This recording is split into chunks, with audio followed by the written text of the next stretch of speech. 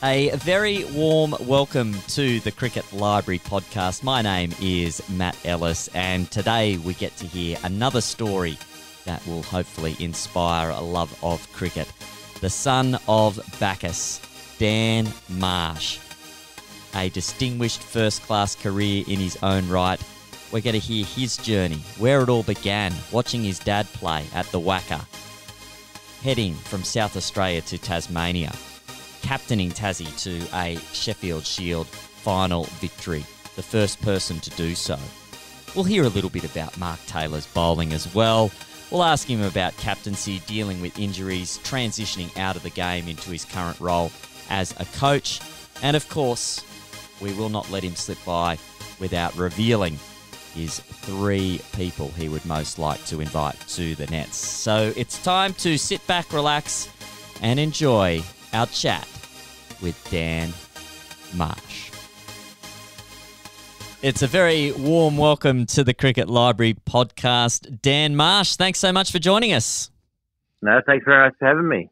Always good to take a trip down memory lane with the cricketers that have paved the way and made a bit of a career for themselves, and that's something that you did.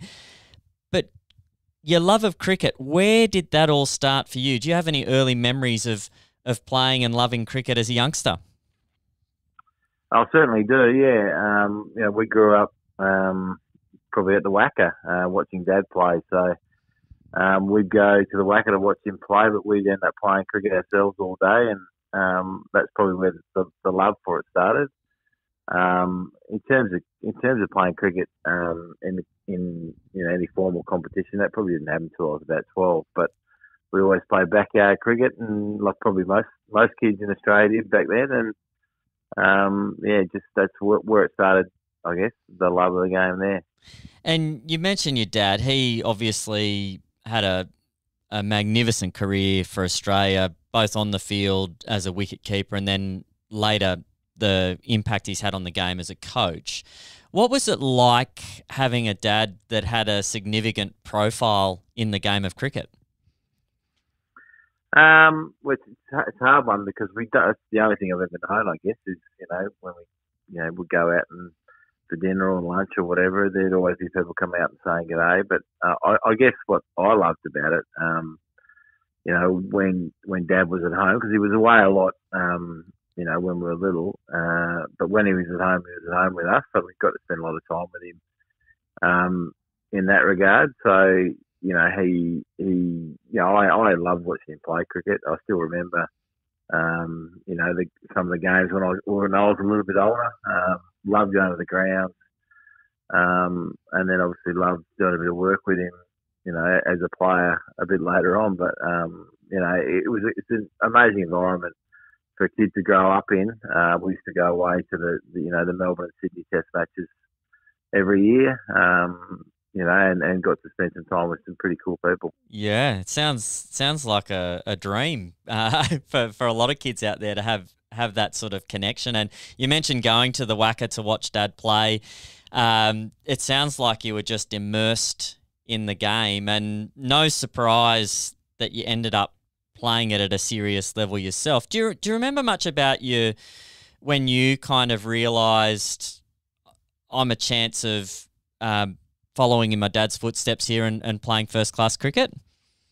Not really. I guess for me, once I started playing cricket, I played cricket and footy and golf and tennis and played lots of different sports. So, as a lot of kids would have, they would have tried everything. And I certainly love cricket in cricket season. I love footy in footy season. But, I think for me, with the cricket stuff, it was, I was playing under 15s and under 17s, and I got picked in 4th grade. And then my goal was to get picked in 3rd grade and then 2nd grade and 1st grade.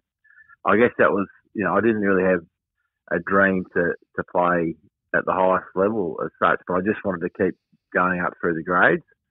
And unfortunately, I didn't quite get to play for Australia, but, I probably got the most out of myself, I would have thought, by getting to sort of the Sheffield Shield level and, domestic first-class cricket.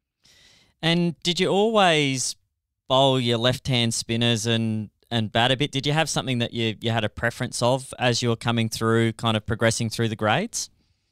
I was definitely more of a batter, but I think when I was 13 or 14, I was bowling left arm medium pace, not very tall, and Dad convinced me that I should try bowling spin. So I took it up. And it's a great thing to have in your game. As a batter, to be able to bowl some overs as well. It made the day even more enjoyable. So as I just worked on that, I worked on what worked for me from a spin bowling perspective. I wasn't a big turner of the ball, but became quite accurate and obviously got some overs. And enjoyed obviously being in the contest. But yeah, definitely I saw myself as more of a batter. Yeah. And when did you break into first class cricket? Can you tell us a little bit about how that happened? You said you sort of wanted to go through the grades and worked your way up one at a time. When did the time come when you were sort of knocking on the door down there at South Australia? Yeah, so we moved from Perth to Adelaide when I was 17. I started playing club cricket with Sturt there. And had probably 18 months or maybe 2 years of that, and was going quite well in first grade. Then got selected for the second 11, South Australian second 11, and played some games there. And then I think it was December the 31st, so New Year's Eve, got selected to play against New South Wales. Who I think Steve Wall was coming back from injury. He definitely played in that game. Michael Bevan. And one of the things I look back at now is the first 2 days of that game, so December the 31st and January the 1st, there was 8,000 people there each day at a Shield game. Which, wow. Yeah, like it was. They used to get good crowds in South Australia, but they were the two biggest Shield crowds that I'd ever played under, and they were my first game. So it was a really good, great experience for me playing up against the people that you idolise. So I played with Darren Lehman and Greg Blewett. I'm not sure who else was bowling. Gillespie wasn't quite in the team then, but yeah, some really good names in South Australian cricket at the time. It was a good game. I think we actually lost the game. We got bowled out cheaply in the second innings, but it was a pretty good experience. And you're relatively young. You're a young man in a man's world, so to speak.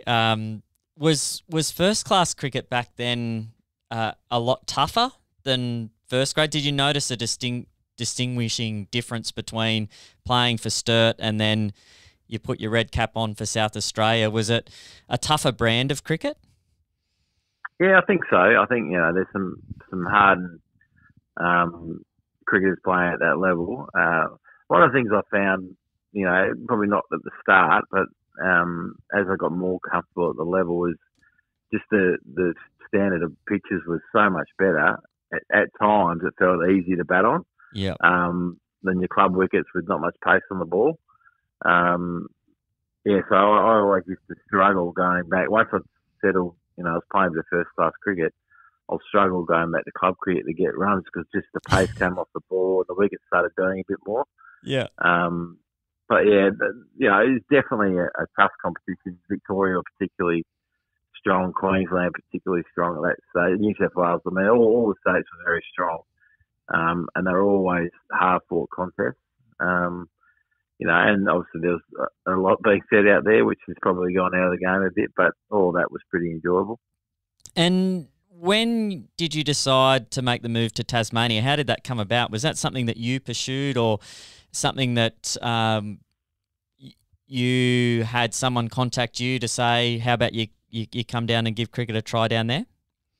Yeah, Greg Shifford was the coach of Tasmania at the time, and I was, I played a few games for South Australia, and then Tim May came back out of the Australian team, so that sort of spot as the second spinner slash all-rounder in the team was, Tim May would come in and Peter McIntyre and Tim May were bowling together, so there wasn't a spot for me in the South Australian team. I played a bit of one-day cricket at the time, but Greg sort of made an approach where I'd be interested. I think that was in the 95-96 season, and I sort of knocked him back. I was thinking that I could break through into the South Australian team, and then over the next 12 months, I didn't play much cricket at all for South Australia that year. And he rang again, and I said, right, I'm going to give this a go. So that was the move. It was the best move I made. I'm not sure whether I would have, kicked on in South Australia, but just to be given the opportunity and the backing from Greg, obviously, and it took me a bit of time to settle in the Tassie team, but once I did and felt comfortable at that level, started to put in some good performances. And do you enjoy the lifestyle in Tasmania? I spoke to Mark Atkinson, a fair few years ago now. He sort of said the lifestyle down there was good for cricket and a good environment to be around. Yeah, I loved it from the get-go. It's like, you're moving away from home and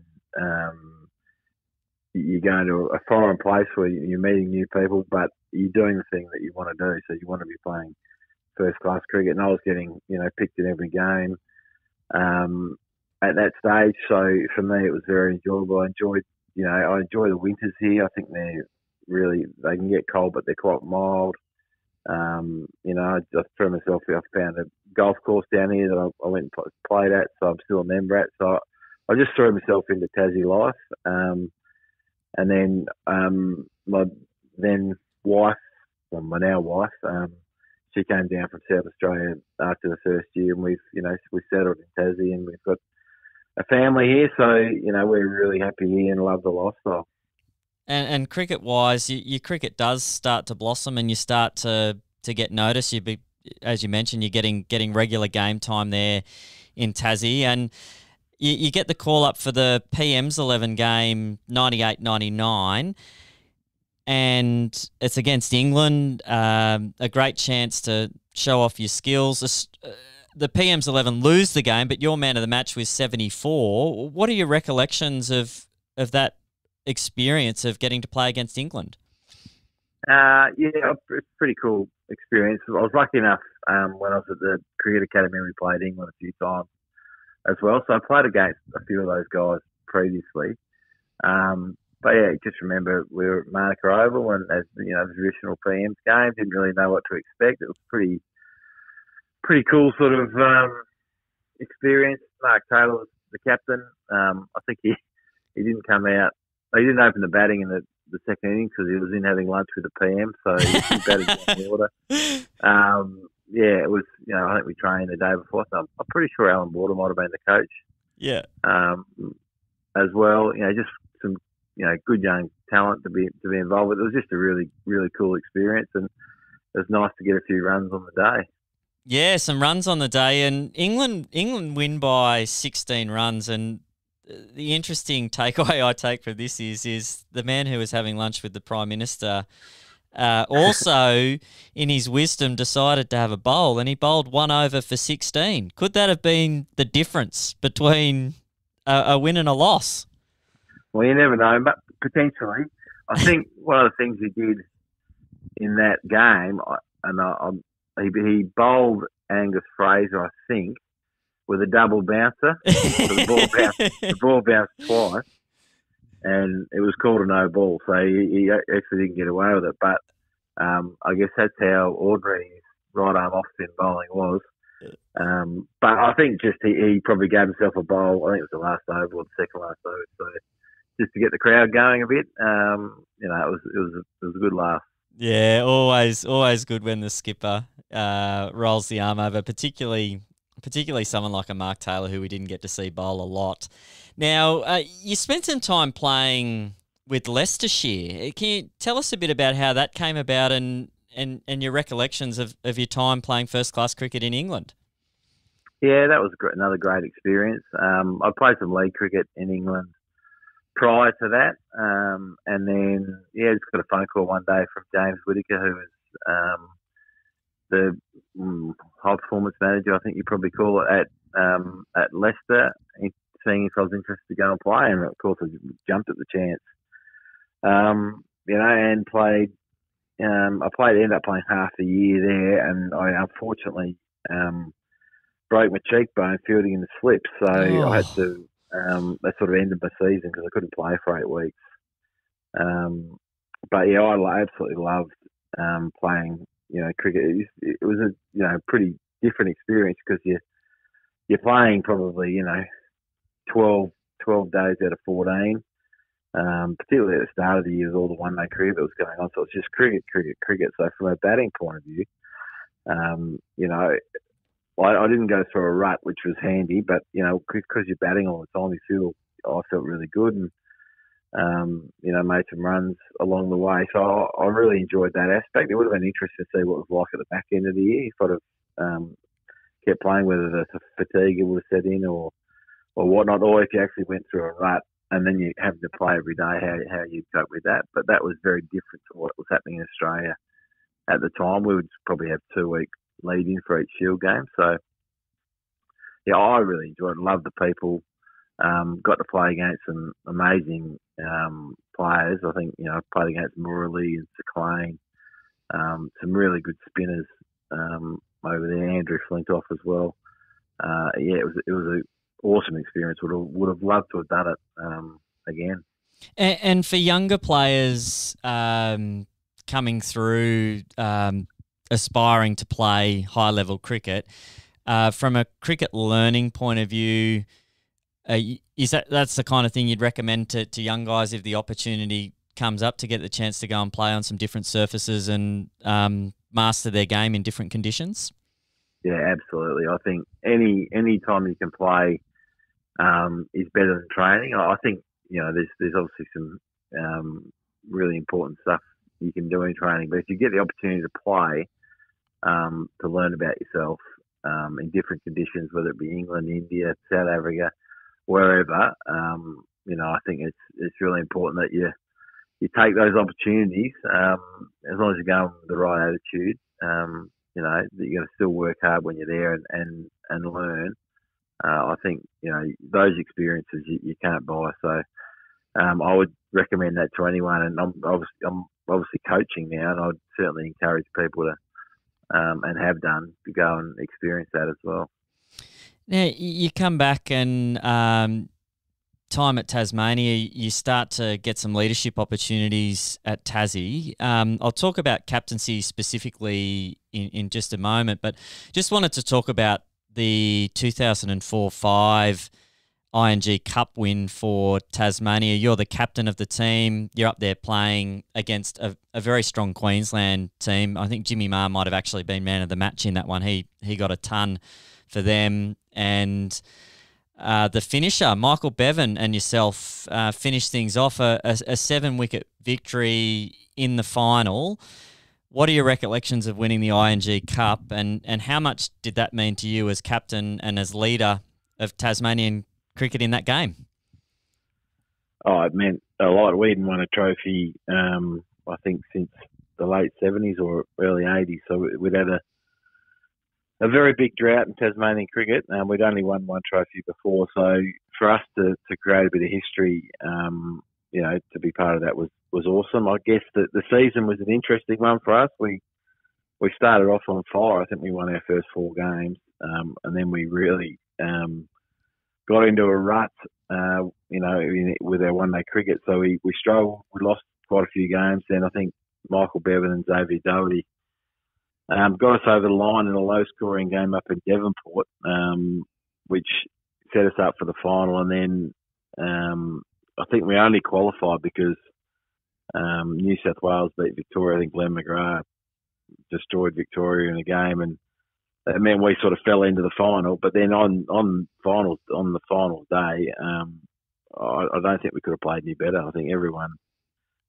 played their role, particularly well. I think Bevan was a key figure in that, in terms of just teaching a sort of youngish group with a couple of experienced heads how to win tight games of cricket. And I think that getting over the line in that game, was probably the catalyst to, what was ahead for that group of players.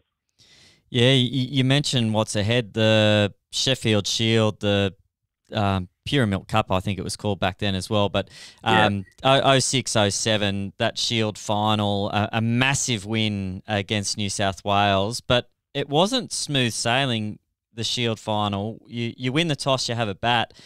you make 40 odd, but when you're out, I think it was about 7 for 180 odd. Can you talk us through again what that Sheffield Shield win meant to Tasmanian cricket? Yeah, I mean, once again, it's creating some history for us. So we had a really good year, played some really good cricket all year, and got ourselves in the position to host the final. So I think we probably won 6 of the 10 games, with a couple of draws and maybe a couple of losses. But so we obviously hosted the Shield final. I won the toss and had a bat. What I thought was going to be a really flat wicket, but just underneath the surface, it was quite a tricky wicket on day one, and we lost a few wickets. I think we might have been 5 for 80, then 7 for 180, and then Luke Butterworth and Damien Wright had a great partnership to get us up to. I think we made about 320 potentially, something like that. 340, I reckon. 340. So we got ourselves a good first inning score. By no means did we think it was a great score, but we were definitely in the game. And then we bowled really well to get New South Wales out for mid to low 200s. So we've set the game up nicely. All we've got to do now is bat well in the second innings. I think we collapsed again. I think we were in a similar 5 for 100, something like that. And then another great partnership from Butterworth and this time Klingliffer just took the game away from New South Wales, and we batted and got a lead over 500, and then we wrapped it up really quickly on the 5th day. I think we only bowled 34 overs. Yeah. To New South Wales credit, they were going for the win, so they were going really hard, and we took all our catches, and it ended up. I think we were celebrating about 1:30 on that Friday afternoon. I'll never forget it.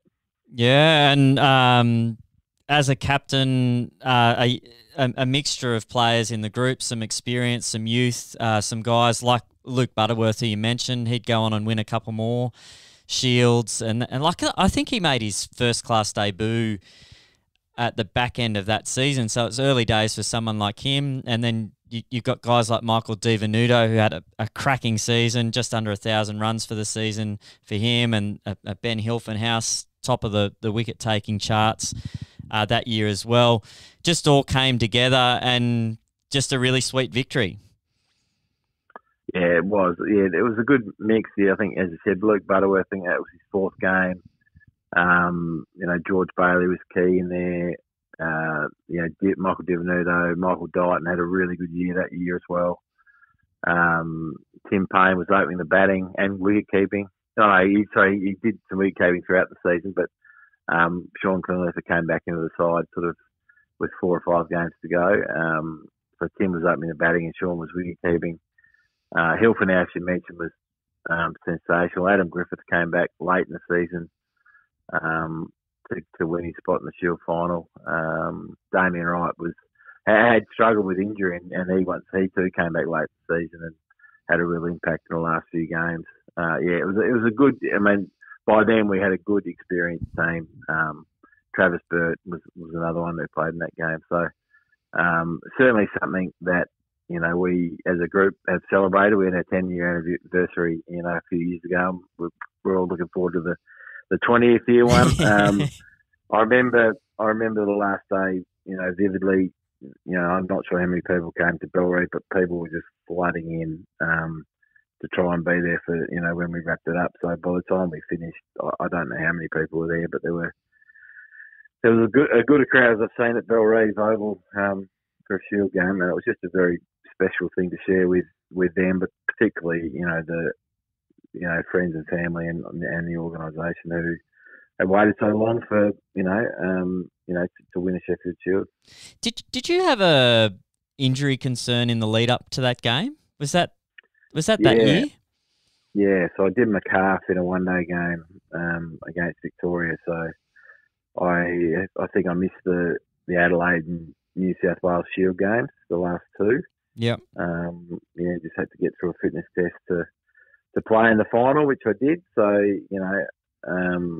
would have been shattered if I'd have missed it. But lucky enough to get myself in a position to be selected for it. Yeah, absolutely, absolutely. And you go on, you have a really good season personally. The following season, 07-08, lots of runs, averaging over 50. Win I think it was the Ford Ranger Cup by that stage as well. Um, Yep. the captaincy role for you, did you find that helped you to play better yourself? Did you view yourself as a bit of a lead from the front kind of captain? Um, Not really. I just enjoyed it. I just enjoyed, the tactical side of the game. So I didn't see it too much as a burden for me. Yeah. Just enjoyed, and once again, it's like, as I said, with my bowling, it gives you, another aspect to your game. So it made the days out there more enjoyable, being out of bat, bowl, captain.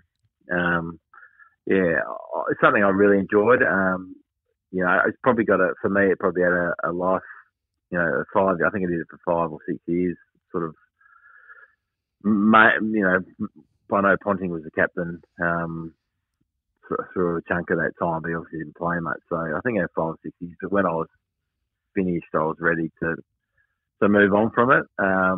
But yeah, I really enjoyed it whilst I did it. Did you get to spend much time learning from the likes of Ricky Ponting? You mentioned he was away a fair bit, obviously with other responsibilities at the time in Australian cricket. But did anything from Ricky Ponting rub off on you the right way?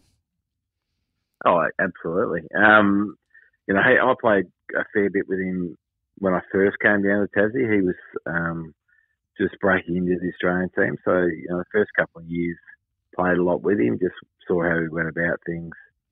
And then he'd come back into our team for, maybe 1 or 2 games a year around Test cricket, one-day cricket, that sort of stuff. So,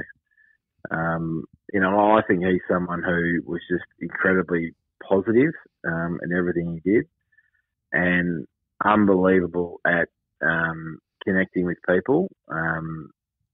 When he was in our environment, he made everyone feel special, and I reckon everyone, he raised the bar at training Yeah. just by being there and having conversations with players about their game, showing a genuine interest in them, and I think that's one of the things that I really took from him. And I think we're seeing a bit of that with his coaching as well over in the IPL. I reckon he's the kind of guy that would just, like you say, raise the bar. Guys that want to get better because Ricky's in the same room. Just looking from afar, that's kind of how I see. I can see him having a massive role down the track there in coaching. Yeah, I mean, there's just an aura about him when he walks in the room. I think, something probably similar to Dennis Lilly when he walks in the room. I think those two, people just, stop and, they want to listen to what they have to say. Now, you mentioned your broken cheekbone over in England. You did have other injuries, and you had, I think it might have been 05, 06. You had a fair bit of time out of the game as well with injuries. What's it like for a professional athlete when you are out on the sidelines and you're doing your rehab and you really just want to be playing? How did you cope with injuries? I was pretty good. I guess my injuries were, I just worked out a timeline, from the get-go. It's like, how long is this going to be? What do I have to do to get back? So I looked at it that way. Yeah. So I just got stuck into the rehab, knowing that, there was going to be a time when I was going to be back. So that's not always the case for everyone. Some injuries obviously linger on and you can't get to the problem. But for me, that was how I dealt with it, right? I've got 12 weeks here. This is what I need to do. Let's go out and do it. Obviously miss playing. But, that was the way I approached it. So from a mental side of the game, I was pretty good with it. It didn't get me down too much. Oh, very good, very good. And any advice to younger players that may go through a time where they can't play to sort of keep themselves upbeat and positive? Yeah, I just think just understand they're going to happen. Everyone gets injured. You're not going to go have a long career without getting injured at some point. So it's going to happen to you. It's not ideal, but yeah, for me, just get stuck into the rehab. Just do that properly. I think, a lot of the stuff with the rehab is, if you don't do it properly, it'll take longer. So just get stuck in your rehab, and then don't, as best you can do, just stay connected with the team. Yep. I just think, when that can cause problems, I think, if you disconnect with the team a little bit. So find a way, drive that to stay connected with the team, whether that's just informal catch-ups or just being at training, just stuff like that. Just stay connected with the team, and the time will go a lot quicker than you think. Now, your transition out of cricket, you're still in cricket, but transition out of playing professional cricket, did you come to a point when you knew your time was up, so to speak? You knew it was time to hang up the boots? Yeah, I did. I think before the last season I played, I started planning for life outside of cricket in terms of my coaching. So I didn't play T20 cricket in my last year. I was lucky enough that I went away with our under-17 boys and did some training with them and ran a batting program at Cricket Town. So I was certainly preparing for life after, and obviously want to get into coaching. So that was my plan. I would have kept playing forever, but that once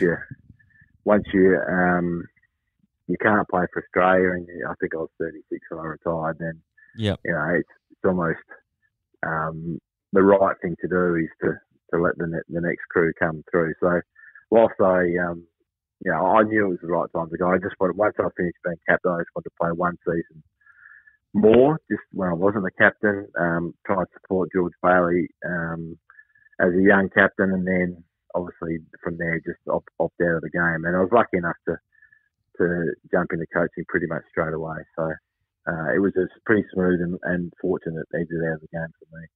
And can you tell us a bit more about what you're up to now and what your future plans are?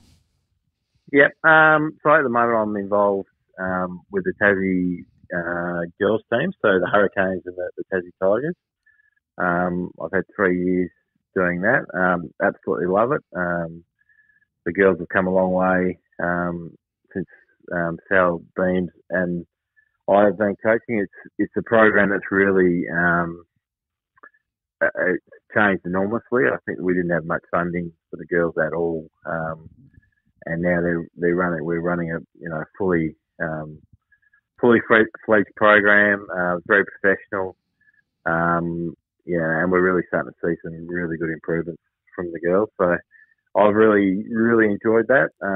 It's been challenging. It's had its ups and downs, but it's good to see the girls growing and improving their games, and hopefully some success for this group of players just around the corner. Yeah, absolutely. And future plans, what do you see yourself doing in 10 years' time? You still see yourself in and around the game? I'd like to be. I really enjoy the coaching side of it, particularly,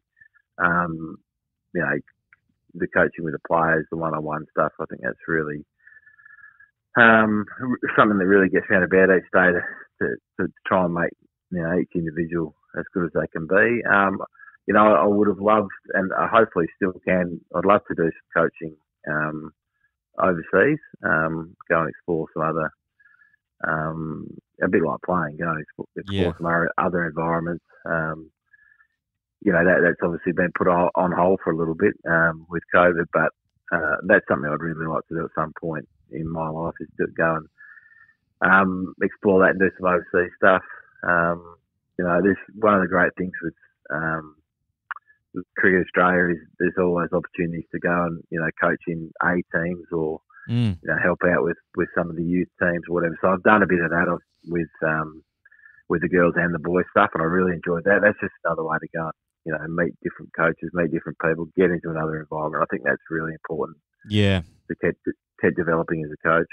Oh, absolutely.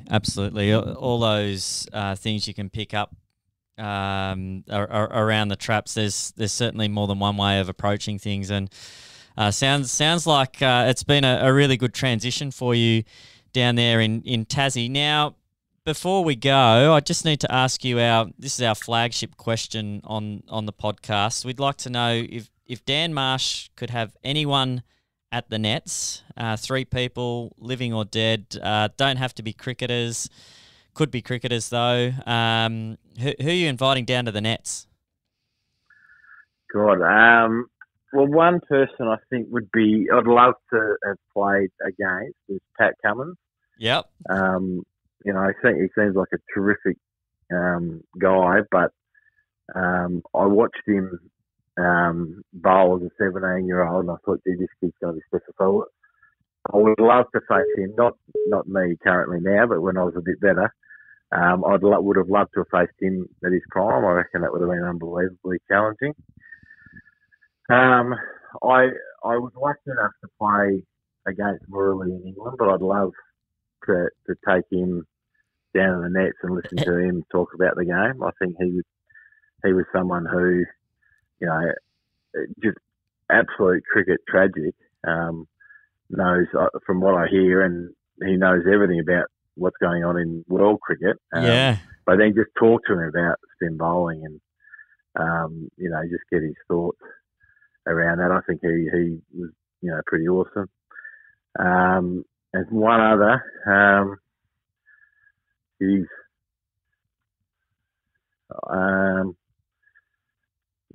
probably from a cricket perspective, one person I never got to face was Glenn McGrath. I played games against him, but never got to face him in a game. So I would have loved to have that opportunity as well.